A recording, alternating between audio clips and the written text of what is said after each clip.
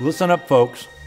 A couple of neat features on the Wilson Combat Beretta 92 modifications. One of the best things about this pistol that I really like is I like the flush cut barrel. On the original Beretta Elites, the barrel was, instead of sticking out like a standard Beretta configuration, was flush with the end of slide. I find that more desirable.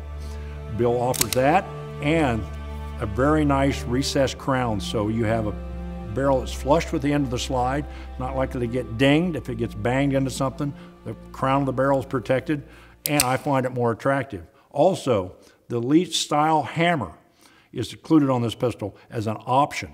It's an option, and the advantage to this as an option is it's greatly reduced in weight, so you get faster lock time. So when you fire the gun, that hammer drop, folks, is dramatically snappier. So you have a pistol that basically improves the action via the hammer, and you have a pistol that has a protect crown, which means damage to the muzzle is greatly reduced, and most importantly, much more attractive pistol from a holstering standpoint. You don't have any barrel sticking out the end of the holster. I think it makes a lot of sense. Check it out from Wilson Combat.